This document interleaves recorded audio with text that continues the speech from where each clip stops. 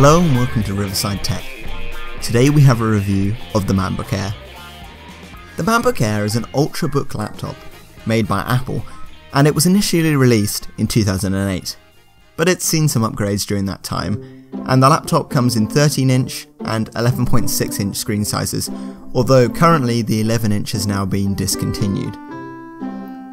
Let's look at the outside of the laptop, and here we can see that it is made of a single unibody aluminium design, and it's a design that's now become very well known around the world, and you see them in everywhere, in like coffee shops, at university, things like that. The laptop's build quality is impressive, and I feel only recently Windows laptops have actually started catching up to the fit and finish of this laptop. And that's impressive work on Apple's part, really. Now, the keyboard provides adequate key travel for a laptop, and it does feel great to type on for extended periods of time.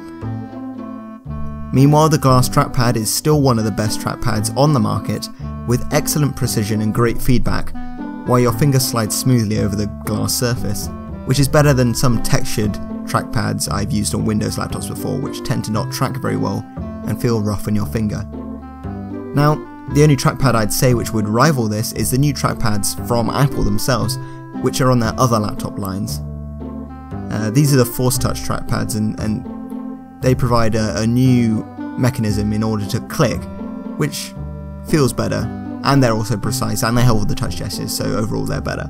But it's still a very good trackpad in the MacBook Air. The laptop also has two USB ports, a Thunderbolt port, an SD card reader, which is only in the 13-inch, and a MagSafe charger, which is, in my opinion, is still one of the best chargers for a laptop, and is a great shame they removed it from the newer Macs.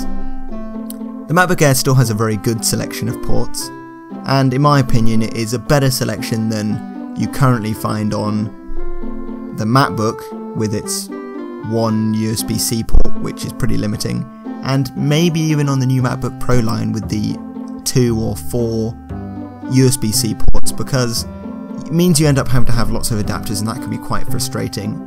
Meanwhile, with this, you don't necessarily have to have the adapters, and it means you can go dongle free, and that can make your laptop look much better, and you have to buy less stuff, and it can end up being cheaper and better. Now let's look at the display, and I feel this is where the MacBook starts to really fall down. Apple haven't seemed to want to update this product for many years now, and it's beginning to show its age. Firstly, I feel the bezels are much larger than they need to be for a modern laptop, and I prefer them to be black and covered in glass, and like in the other MacBooks, such as the MacBook and the MacBook Pro, and I think that looks much more sleek and modern. Meanwhile, the resolution of the display is 1440 by 900, which is lower than the 1080p standard of most laptops. And that low resolution, you can really see the lack in pixels nowadays compared to a high resolution laptop of this size. And that's slightly disappointing, and I wish that would be updated, because then the MacBook Air would still be a great laptop. Which it still is, but it would be an even better great laptop.